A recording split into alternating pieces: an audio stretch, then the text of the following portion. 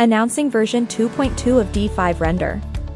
In this latest version, you'll find many new updates to D5, such as Snow and Rain, Projector, Merge Project, Decals, Layer, Autofocus. This update also includes optimizations to Emissive Attenuation, Brush and Post-Processing.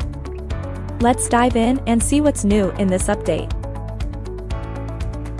Emissive Attenuation for lights is greatly improved in 2.2.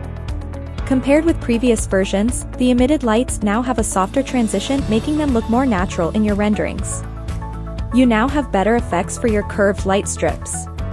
2 new widgets are provided with this update.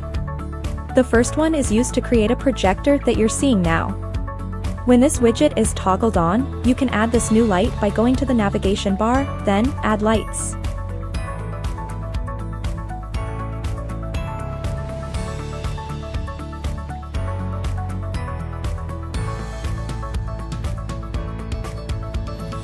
The rectangle projection supports JPEG, PNG, BMP, MP4, AVI, and WMV file formats.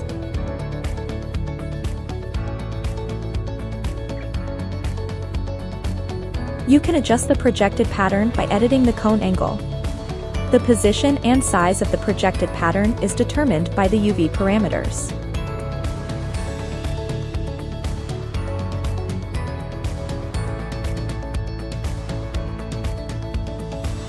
If fog is needed for the projection, you can turn on the volume light by going to Environment, Weather and then Fog.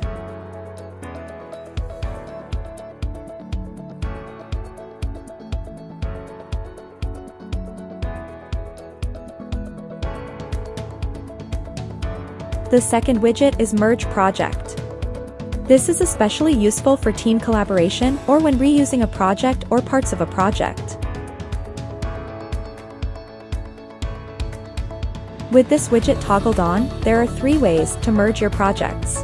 1. On the Welcome page, go to Recent, click the icon in the upper right to open the Merge Project tab.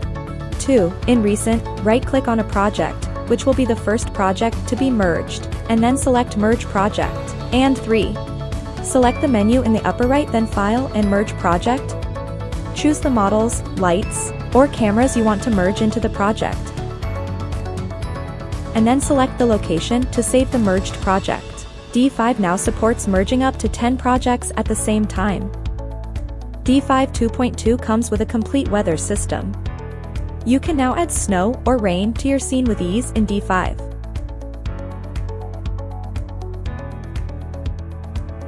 You can change the intensity of the weather by adjusting the rain or snow parameters. You can also add wind. Weather strength and ponding are also adjustable. Strength controls the size and density of raindrops or snowflakes in the air. Ponding controls the influence of the rain or snow on the ground, and a higher value creates more ponding.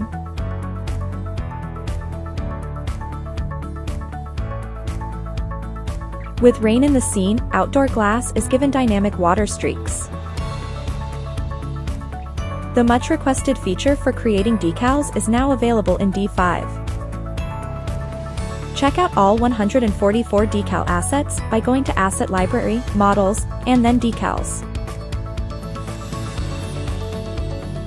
You can use decals to create road signs, wall damage, water stains, and even graffiti. Decals can be applied to the surfaces of models, and the size, material, and projection ranges can all be adjusted. With layers, you now have better control over the resources in your scene.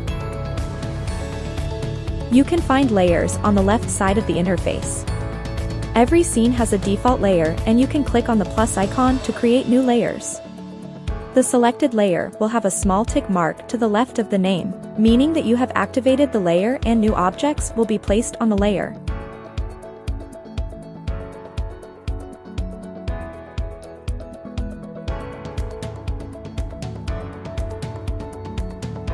You can lock or hide a layer.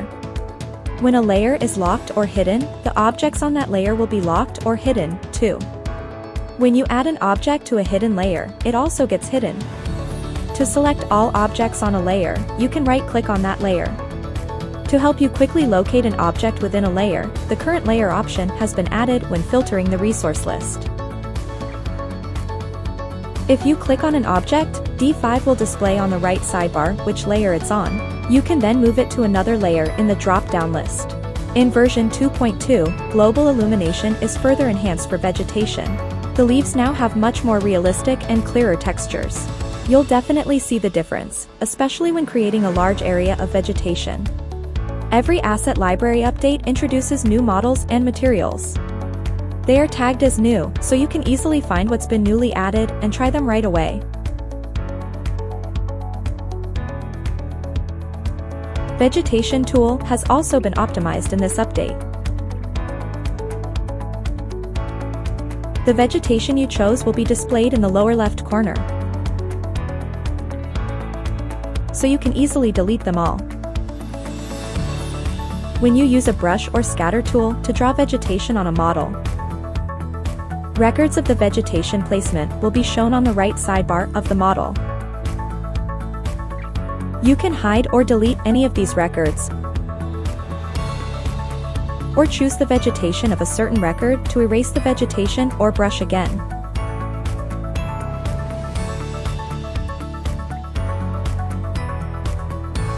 To allow you to produce better output from D5, we have something new for you.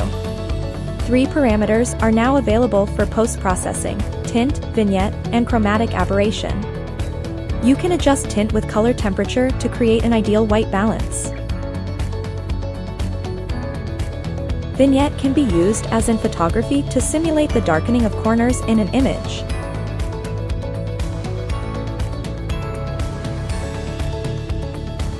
Also, as in photography, chromatic aberration simulates color distortion that creates an outline of unwanted color along the edges. There you have it. We've now covered some of the major updates, but there is much more for you to explore in D5 2.2. Click on the link below to see more details and instructions for this update on the D5 forum. See you in D5 2.3.